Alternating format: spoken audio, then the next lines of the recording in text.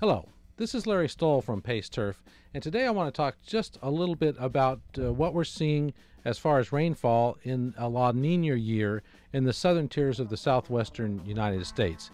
In a La Nina year, we frequently will have lower than normal rainfall in these areas of the country where we have drought through a large portion of the year starting in the spring through the summer. The reason that this is important is because it will impact the water budgets for courses, golf courses, and sports fields in this area of the country. What I want to show you is some data that we looked at a number of years ago. It turned out to not be a La Nina year, but it was a low spring rainfall or low winter and spring rainfall year. It was at Santa Ana Country Club, and I'll show you the effect that it had on water use.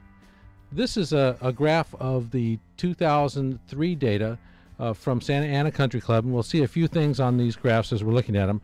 At the bottom, you'll see the portions of the year starting from the first of the year through August, and then up the vertical axis on one side we'll have the rainfall in inches, and that will be the solid line going up, and you see the steps as you go up in rainfall, and that's the sum of the rainfall through the year, and it gives you the total rainfall all the way on the right side.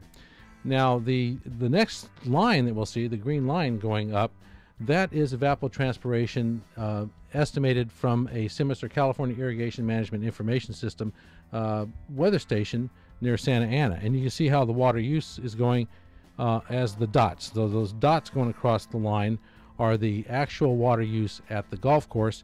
And in this case, and in 2003, they were running at about 58% of evapotranspiration. So irrigation usage was good. They had a very good level. You'd expect about 80% of ETO being needed for cool season grasses, and this course is mostly kikuyu grass and poa. So 58% of ETO is a nice number. So they did pretty well in 2003, and you can see where the rainfall stopped in April in that area of the year, which is typical for this part of the country.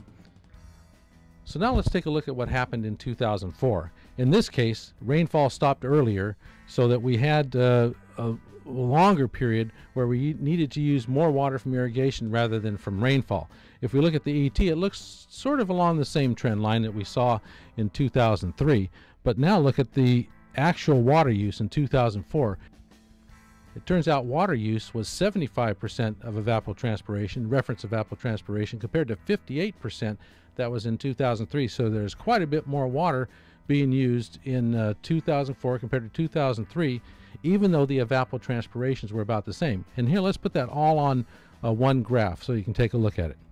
So here we have all that data together. It shows you the 2003 and 2004 numbers with 2004 in red, 2003 in green, and you can see the difference in actual water use on those years, and that is due to the spring rainfall.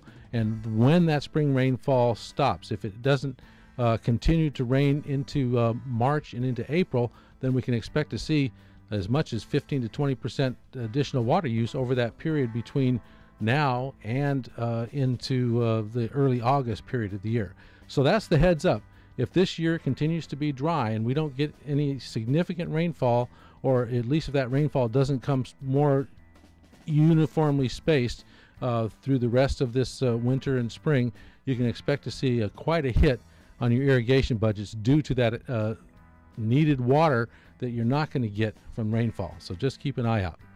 As always, if we'd like to encourage you to join Pace Turf if you're not a member, and we hope you enjoyed this video.